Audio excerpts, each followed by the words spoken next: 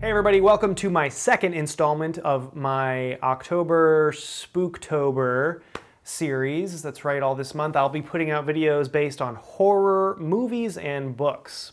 My last video was The Exorcist. In this video I'll be talking about the 1982 movie The Thing, directed by John Carpenter.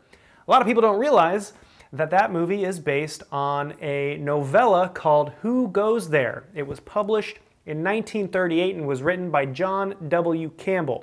I just read the novella. It's a thin little guy, only 100 pages.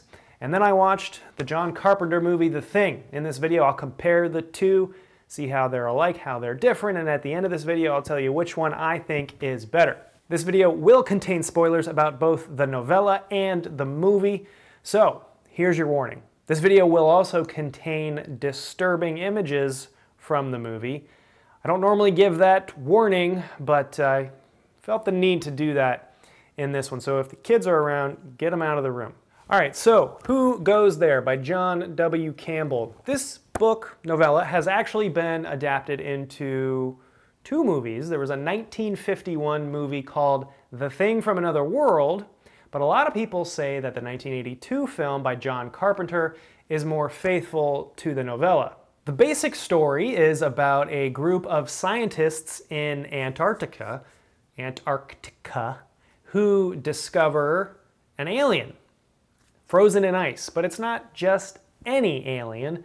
This alien absorbs animals and people that it comes in contact with and then can replicate that organism darn near perfectly. So the premise set up by John W. Campbell is a perfect story of suspicion and suspense, because once these scientists discover that this alien can replicate their fellow scientists, they start looking at each other very suspiciously. If you've seen the 1982 movie, and I highly encourage that you do for reasons that I'll get to in a minute, but if you've seen it, you know the basic sequence of events.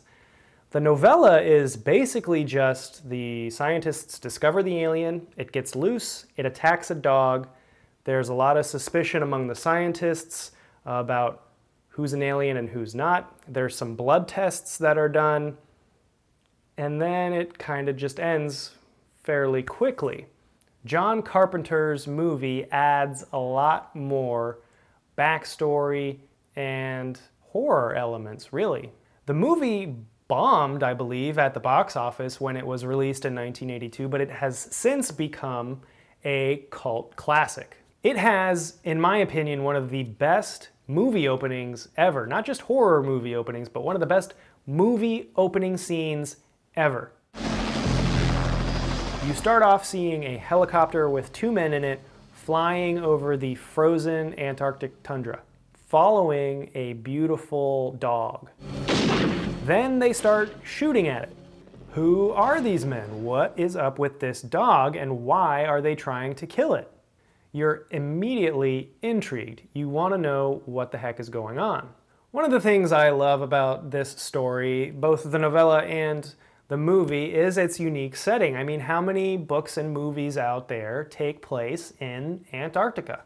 The extreme remoteness of the setting adds to the sense of hopelessness facing these men, because they are out there alone, thousands and thousands of miles away from the nearest person.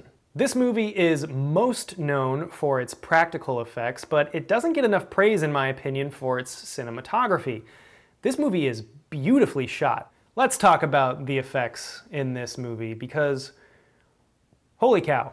I mean, what an astonishing achievement. And I'm not just being over the top for the sake of this video. I mean, if you have seen this movie, you probably know what I'm talking about. If you haven't, go into this movie expecting to have your mind blown by the puppetry, the animatronics, and the practical makeup effects they put together in this movie. This movie has one of, if not the most impressive set of practical effects in any movie I've ever seen.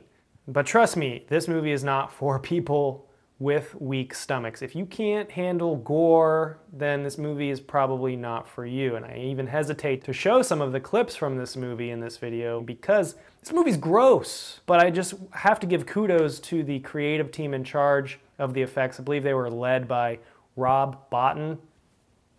Bravo, bravo. The effects still hold up mostly to this day, and this movie is so fun to watch. Every new scene with a new monster or thing in it exposing itself to the scientists, it's just every single time there's a new one, you're like, that's crazy. Speaking of practical effects, this is something that I am pretty passionate about. If you've seen any other videos on my channel, you know that this is something that I tend to bring up periodically when it's relevant. If you've seen my review about The Hobbit, you know how much I disliked how much CGI there was in that movie compared to the earlier Lord of the Rings trilogy.